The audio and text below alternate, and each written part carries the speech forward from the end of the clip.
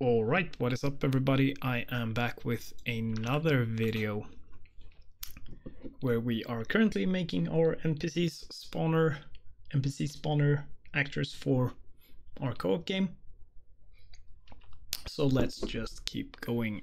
In the last video we set this up, but we had some snipping in, so I just fixed it quickly.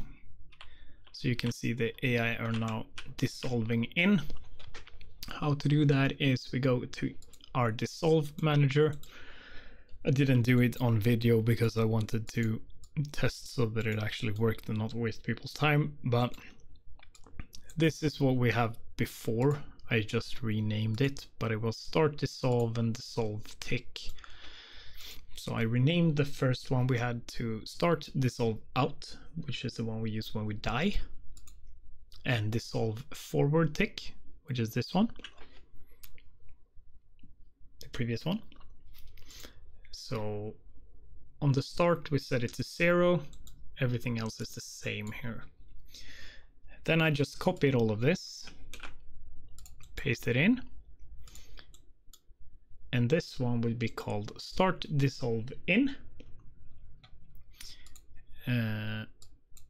It will be bound to an event called dissolve backwards tick. So bound here. And on this one we reverse the values. So this one is greater than 1, so this one will be less than 1. We stop the timer. And this one, as before, we're adding this number to dissolve progress, and here we are subtracting this number from dissolve progress instead. And on the start dissolve in, we just start by setting the dissolve value to 1, so it's completely transparent when it starts. And you can see it seems to work pretty well.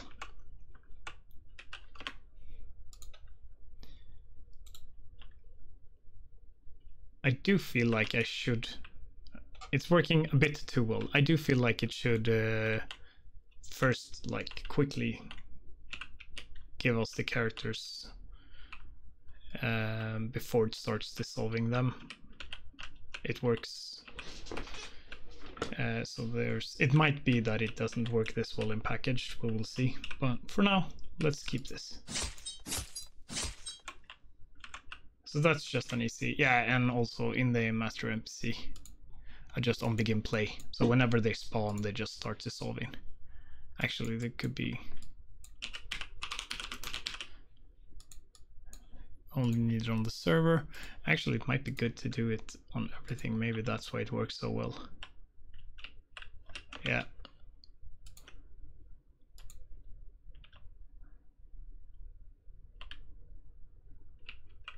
Yeah, exactly.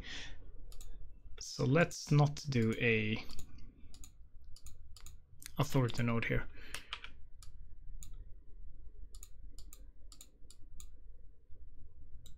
Actually, I don't even need to do the multicasts for the start.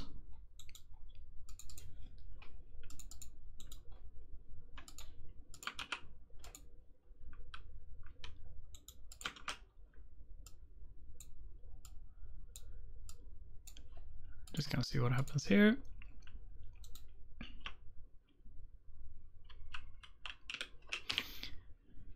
Let's do that instead.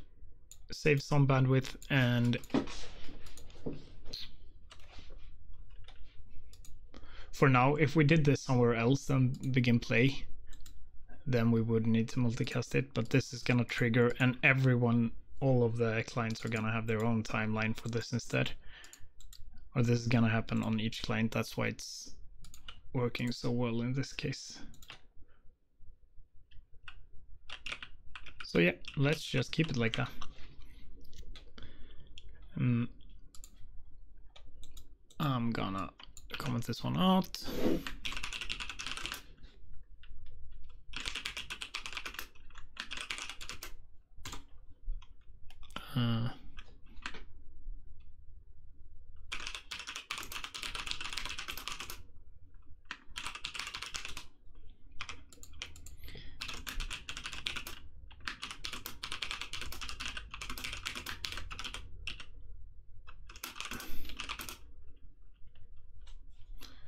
to not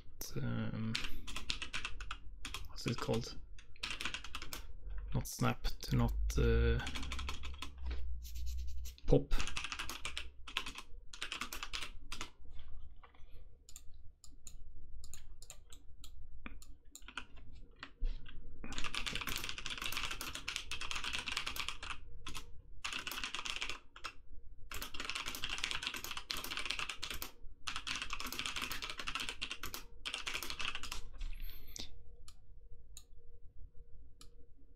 Just gonna leave a little comment there.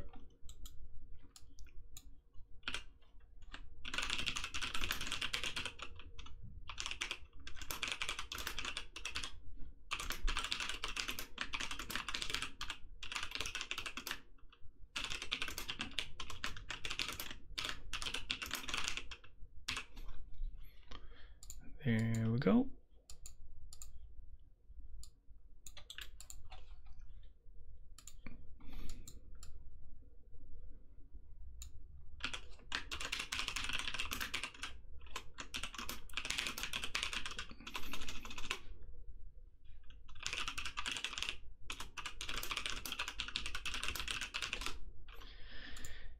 Just leaving some comments so we know it's pretty much working and it's looking good. Let's go back into our NPC spawner. We can delete all of these. Start spawning NPCs when player enters collision. Needs some kind of check to make sure it's a player entering. Because right now this will trigger from NPCs entering another spawner as well.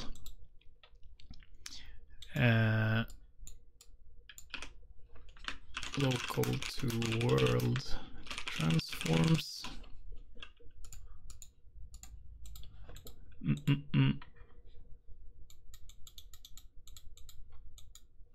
Looking good.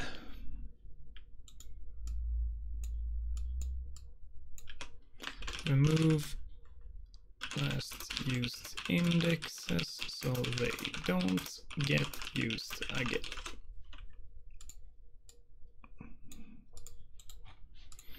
Just some quick notes. All right, that's probably fine for that. There was something else I was gonna do. Let's go into our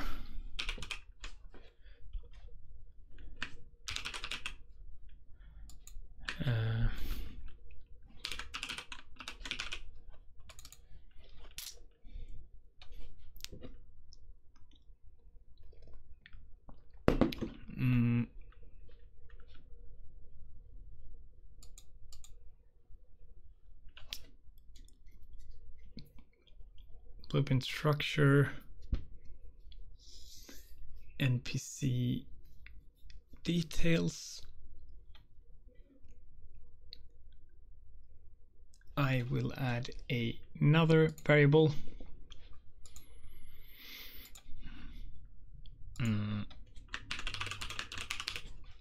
Anim montage soft object reference. This will be aggro animation.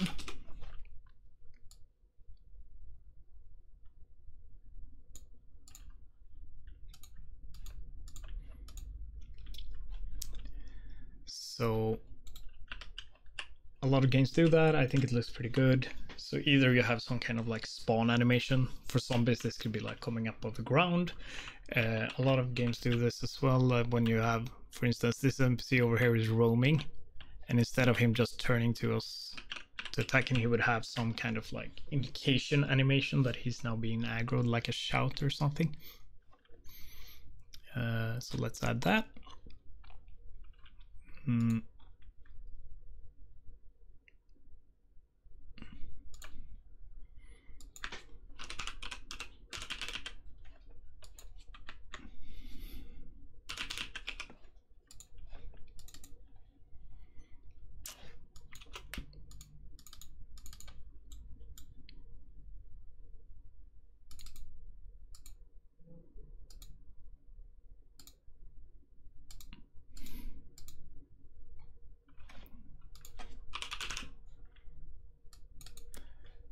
So what do we have? Current NPC states.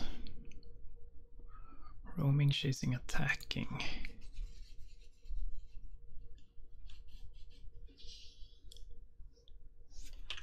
Okay, so if there's no player in range, he will start to roam again.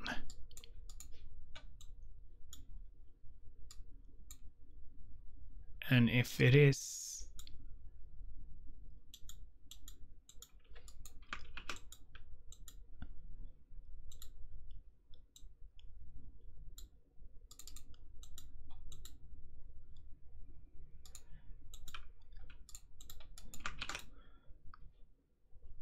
so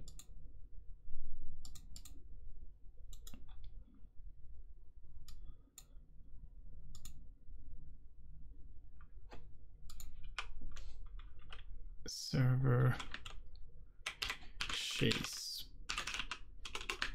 target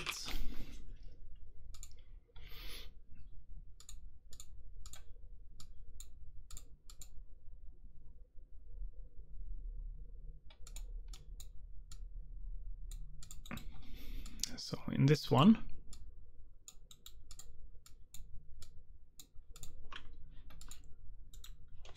if current NPC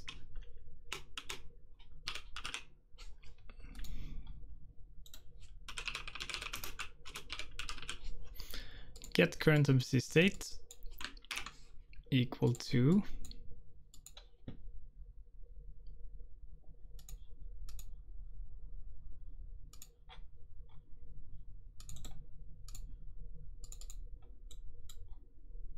every 0.5 seconds.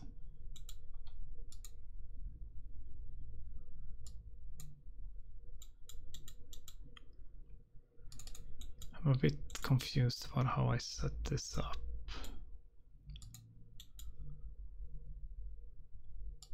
I guess it's fine. We'll see if it works or not. If we are currently roaming, so that would be the first time.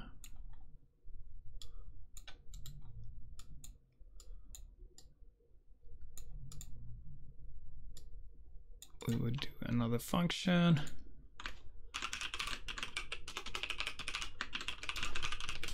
Play aggro animation. Play aggro animation.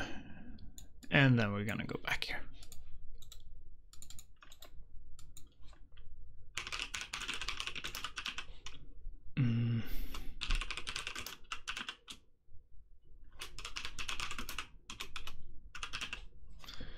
Multiplay montage.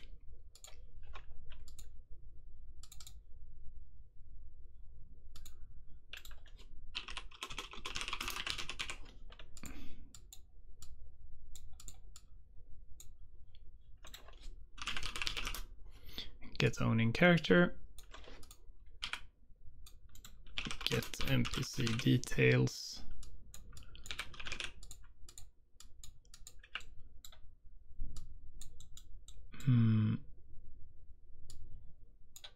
Oh, okay, we actually need to do this as a event.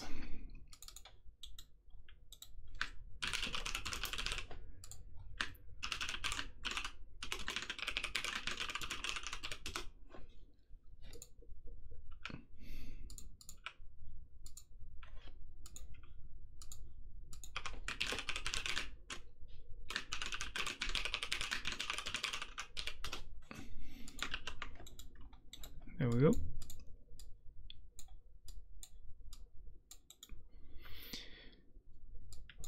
Sync load asset. I might be a bit overboard with this sync stuff.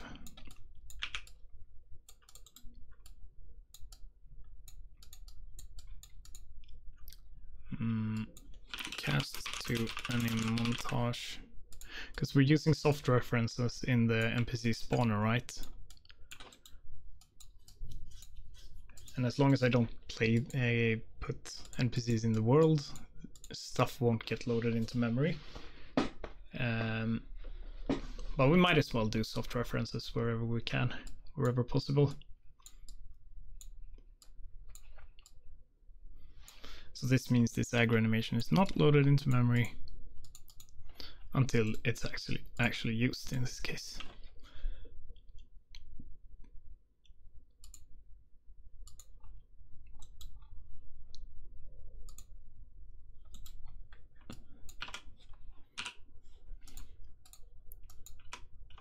Why can't I comment? Okay, apparently I'm not allowed to comment.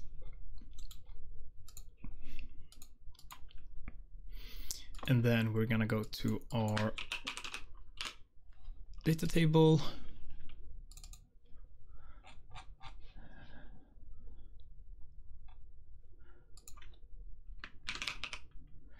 I think I have some animation for it in here. So this is a taunt animation from Mixamo that we can use.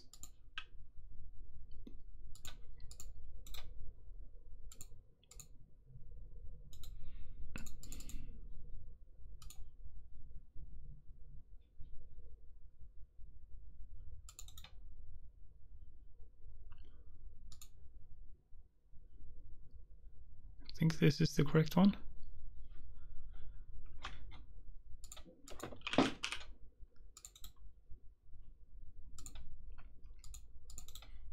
I'm gonna create any montage.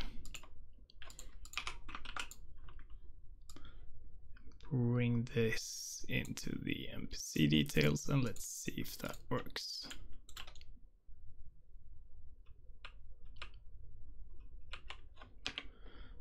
It does not look like it worked. I'm wondering if it's because the skeleton is not the same.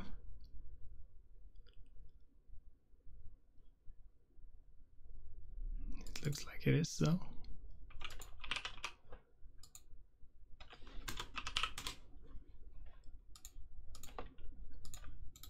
Should. Okay. The guy over there is clearly not. Yeah, okay, so it is working.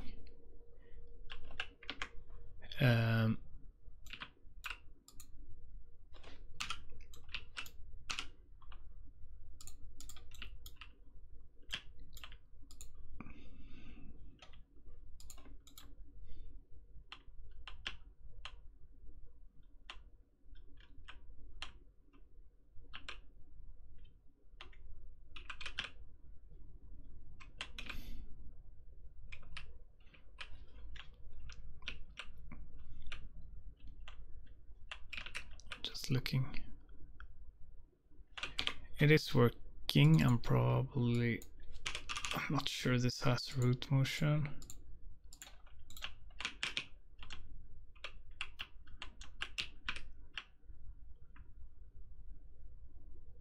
It doesn't have root motion, no. So they are sliding a bit while they're aggroing. That's fine. It's all placeholder stuff. You have to add your own things to it.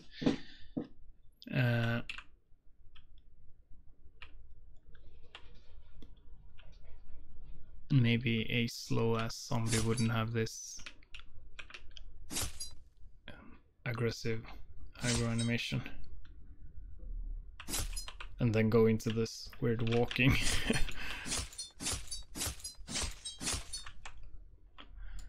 Alright, that's gonna be it for this. That's fine. You get the point. I'm not sure I will use it, but it's in there if you want it.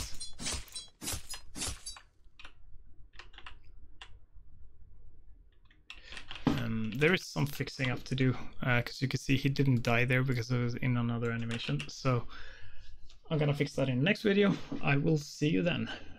Bye.